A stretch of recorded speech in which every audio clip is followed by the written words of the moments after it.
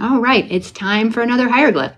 This is probably one of the best known hieroglyphs in modern times, but what does it actually picture? And how was it used in ancient Egyptian? It's actually used in multiple different ways.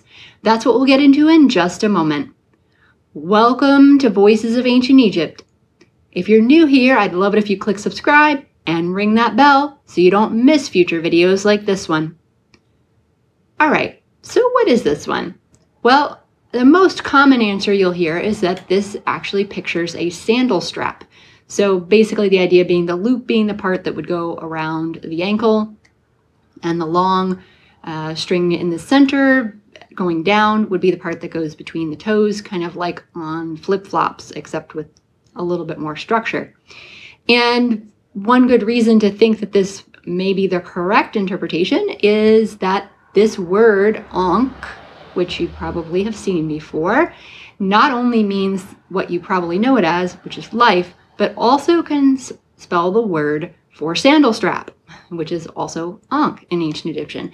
So it may derive from that, just like the sign that we pronounce pear is a picture of a house, and it can be the word for house, but you can also use the sounds from pear to write other words. So it could be this was sandal strap, and then by extension has the same consonants as life, and so is used to write that as well. Now there are other interpretations though as well. Some of the early depictions of Ankhs show them looking more like knotted cloth and thicker, not really like a sandal strap, so it's possible it may actually be something else. In any case, it is used for multiple different words, not just the most common one that's known today, which are words related to life.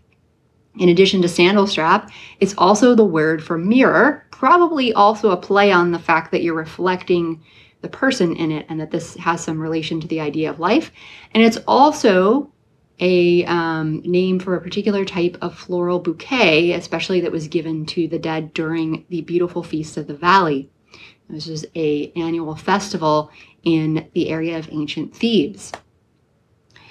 Now, this could be written when you're talking about the most common use that we're familiar with, which are words related to life. It could be written just with the one sign by itself, or it can also often have what we call phonetic complements after it, where it sort of repeats the N and the third H sounds written out separately, but we don't pronounce them extra. It's just complementing the Ankh sign.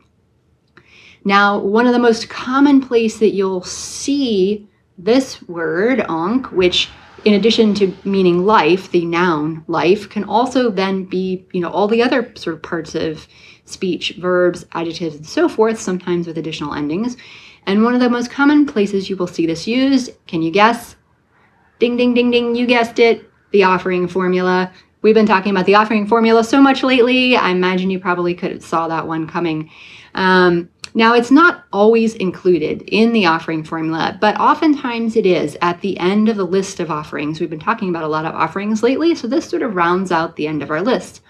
Oftentimes where you'll see this is at the end, where it will say in Egyptian, Chet, Nebet, Neferet, Wabet, Ankhet, Necher, Yim.